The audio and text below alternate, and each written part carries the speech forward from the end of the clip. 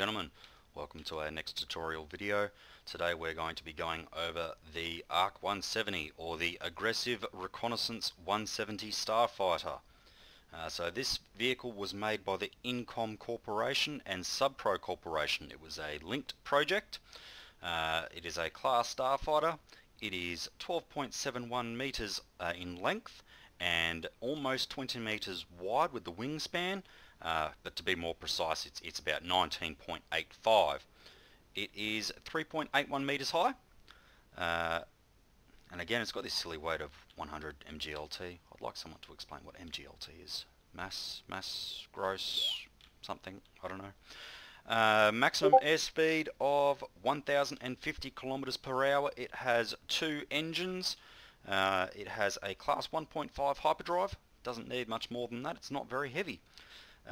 It has a sensor system equipped. It has two large bugger off laser cannons. These are very, very good at suppressing both starfighters and ground assets, I guess. It has two aft laser cannons, which are these two at the back here. It has a proton torpedo launcher, and the version we're using today, once again, it is a community mod, which means I have GBUs. A normal ARC-170 does not carry GBUs, but this one does. Now, this actually has a 3-pilot system. It has a pilot that sits around here, co-pilot sits here, and a rear gunner. It also has an astromech here, as you can see, that makes this, look, it's the fighter that was the precursor to the X-Wing, and the Z-95 too, I believe. It's mainly used for recon roles, but could hold its own in a dogfight and taking down larger frigates. Now the system here it's got here is an S-foil system. So these wings here would open up to help dissipate heat. Because this had so many systems in it and was so small, the biggest problem that this had, as well as the X-Wing had, was it had so many systems in such a confined space it had no way to get rid of the heat. And so these wings would open up to help dissipate that heat. Yeah. It was a pretty good ship, mainly used as a snub fighter, or you know, it could be used as a bomber, but that wasn't its main role. So let's have a look at the other systems, as we looks nice and badass there. Alright, let's start at the back and work our way around.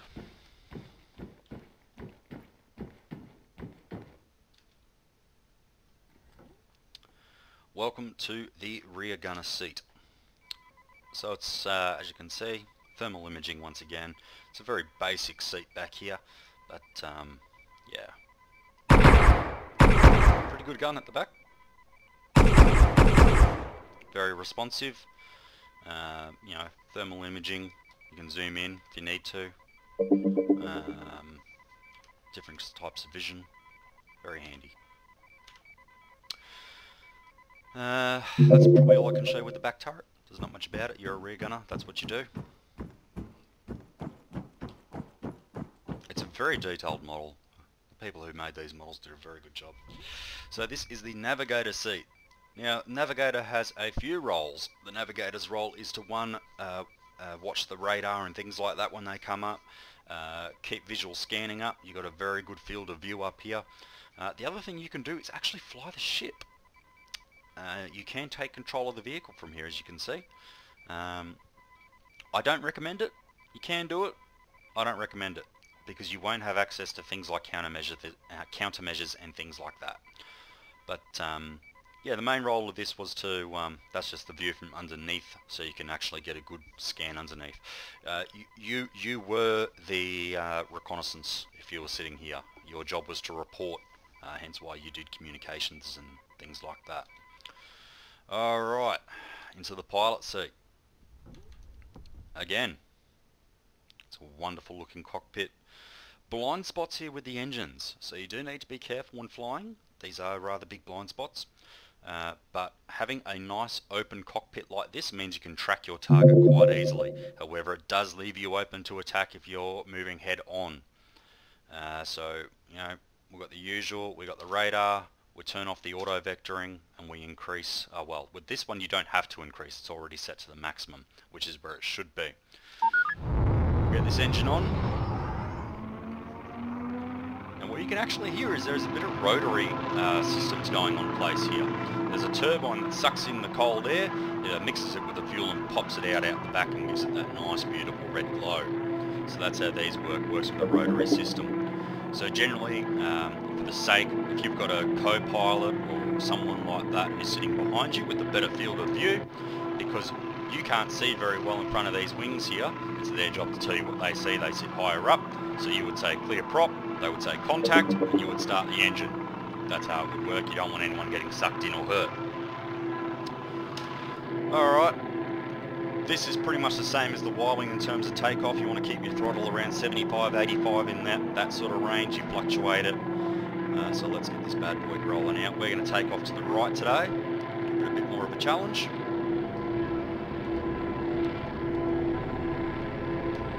Lift the gear up. Rotate it around.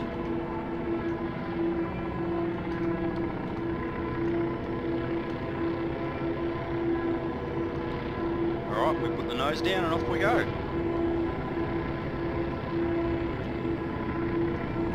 Now, when you're taking the vectoring off, you will lose altitude. That's only natural. So you want to do it nice and slow in these. So as you can see, the climb does itself. You just drop the nose a little bit more. Once you're at about, not 200 like this, you can take the vectoring all the way off, because you'll have enough speed. As you can see, it's a very good looking model. I guess I can show you what she does. This is probably the best handling Republic ship. No problems with this one. You can generally keep the throttle jammed at 100 and you'll have more than enough. She can fly inverted quite well. Do a bit of a Top Gun thing.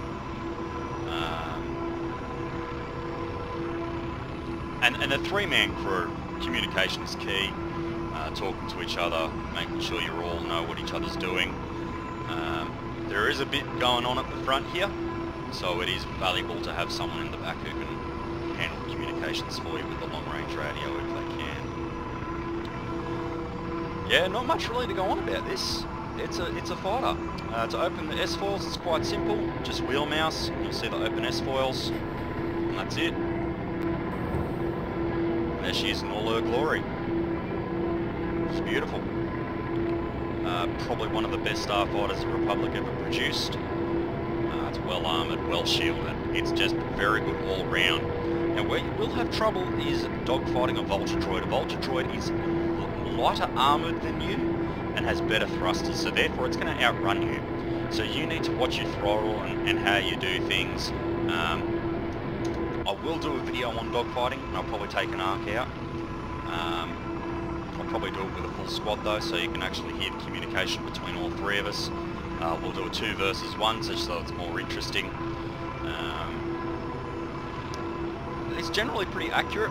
What will end up happening is when you lock onto a target or create a little square around the target, and you line up, there's a little crosshair above the W there, you line that up like a rectangle and you hold the trigger. That's pretty much it. Alright, so let's put this bird away. Take the throttle off and polish off some speed. Close our S-foils. We'll make our way in.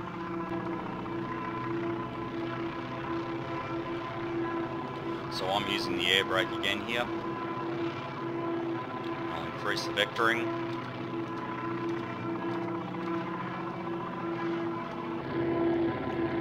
Now that we're slowing down. So you can see if I pitch the nose too quickly, that's a good point. If I just go and pitch the nose, look at the rate of climb. That puts us in a lot of trouble with things. So I'd rather not do that if you don't have to. Just do it gently. Do it gentle, nice and slow. And then you'll be able to handle it. So I'd rather not do the pitch like that, where it's avoidable.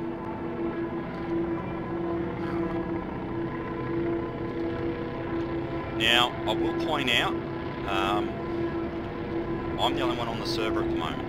Don't ever enter the hangar without permission. Make sure the flight deck is clear. You don't want to be flying in and then have a lat try and take off as you're entering. Communication is key.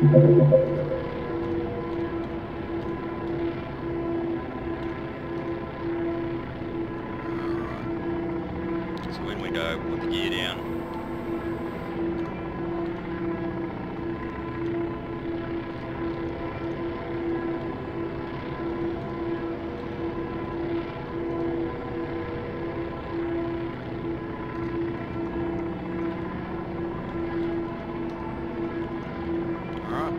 Gently put it in.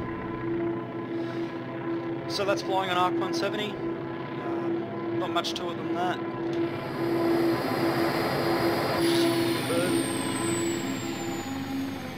So yeah, Krieger signing out.